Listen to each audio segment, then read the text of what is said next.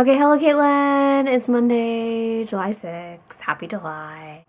I like how last week turned into like unofficial take a vacation week. Totally cool with that.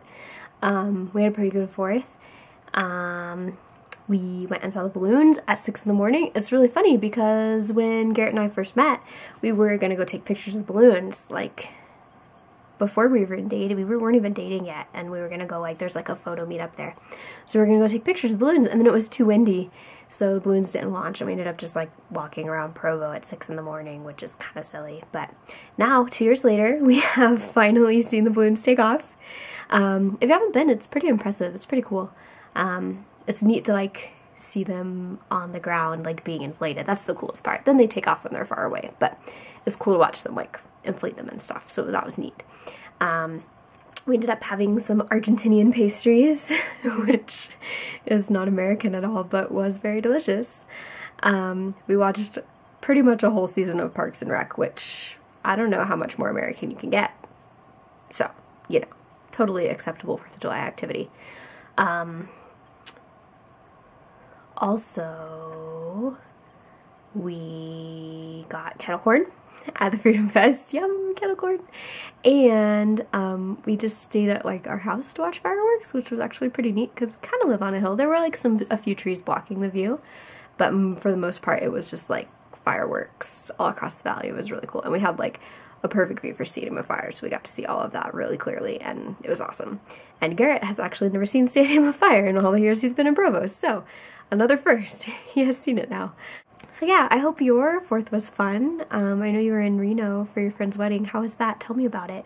And did you get your animation project done in time to send it to your professor who was going to review it for you? I don't know if you did, because he only gave you a week and he wasn't going to accept excuses because he's a jerk face. You should tell me about that. Also, I'm reading a book lately that I think you would enjoy. It's called Shades of Grey. Not 50 Shades of Grey, but just Shades of Grey by Jasper Faford. He has 2 F's, so I'm gonna say him twice. Faford. And it's like a dystopian novel set in the future where there's like no color and they have to like artificially color things, and you're like you're put in a class based on what color you can see. So like the purples are the highest and the grays are the lowest, with like orange and yellow and green and red in between and stuff. And nobody is allowed to make spoons, and it's silly. There's one rabbit left in the world and everybody goes to see it as like a tourist attraction. But anyway, it's British and it's lovely, and I think it would be your style. So you should check it out now that you have more time to read and stuff.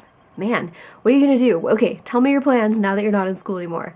Because when I got out of school, I did all the stuff. That was when I made my first 101 list, was when I graduated, because I was like, I'm not gonna do anything unless I have some goals, and so I made that.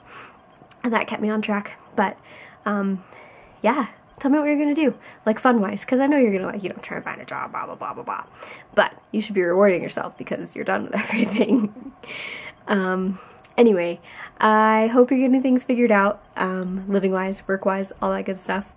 Also, game night and possibly Inside Out on July 14th. You should tell me what you think about that. I can text you about that too. Anyway, I don't think I have anything else to tell you, but I hope you're doing well, and I hope your trip was fun, and I shall see you on Thursday. Keep being authentically awesome.